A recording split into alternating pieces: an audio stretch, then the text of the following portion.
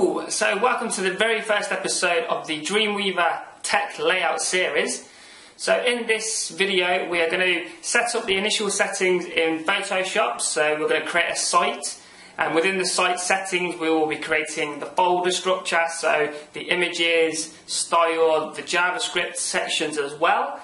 And we'll also go off to the jquery.com website and download the latest jQuery ready to be used on the actual website as well. So let's get on with it. Okay, so the first thing we need to do is obviously open up Dreamweaver. Now I'm using Dreamweaver CS 5.5. Now this will work in previous versions, so there's nothing to worry about there. So once we've got it open, like I said, we need to create a site so we can keep track of all of our files and whatnot. So up here at the top where it says site, I'm going to click on that.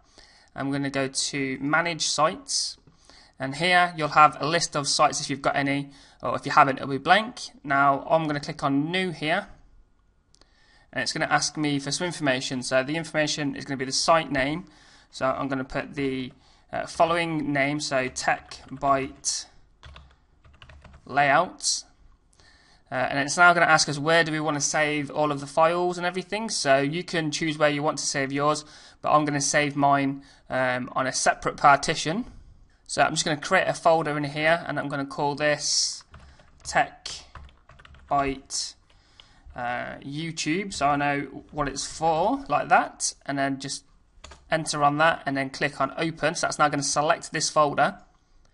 So as you can see here, that's the location of where I've saved it. So now we've done that, we want to go to the advanced settings. Now they're not that advanced really, it's just a couple of locations for like the images folder. So if you come up here to the default images section and click on the icon here, and it opens up in the folder we've just created. And I'm going to create another folder. I'm just going to call this images, and I'm going to open that, and then I'm going to select that one. And that's all we have to do in here, and I'm going to click on save, and now we can see we've got another option here. Now I'm going to click on done, and if you look in the bottom right hand corner now, down here you will see that we have a folder here. So if I hover over that, it shows you the location. That's what I've just created, and then underneath that we've got an images folder, which again I created at the same time. So I'm going to right click on the white space, and I'm going to go to new folder, which you probably can't see, it's gone off the screen. And I'm going to call this style. So this is where we're going to keep all of our styles.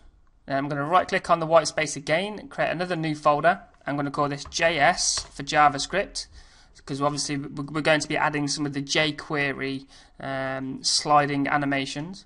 And then in the root of this folder, the top level folder, I'm going to right click again and click on new file and just type in index. So that'll be index.html. And then inside of the style folder, well, if you just click on the style folder, right click on it and go do new file, and then I'm going to delete everything including the .html, and I'm going to type in main.css. so that's going to be this main styles for all of the website, and press enter on that. Now the next thing we need to actually go and grab will be the jQuery JavaScript. So if you open up a web browser, and if we just type into search jQuery, and the top result is jquery.com. So I'm just going to select that. So it brings you to the jquery.com website. So I'll go into more depth about this when I start my jQuery series, but for now all we need to do is go to this download button here. So I'm going to click it, and then it gives you all of this code here. So what we want to do is just select it all with Control A and then Control C to copy it. So we'll grab that, and then we're going to come back over to Dreamweaver, and inside we're going to click on the JS folder, and we're going to right click on it, and we're going to say new file, and we're just going to call this jQuery.js, like that. And I'm just going to open that up.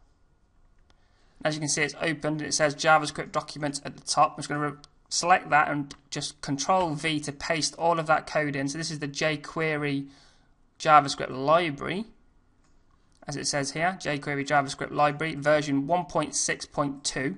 So just do Control S to save that. I'm just going to close that now. So now we've got all the files in place, ready to go.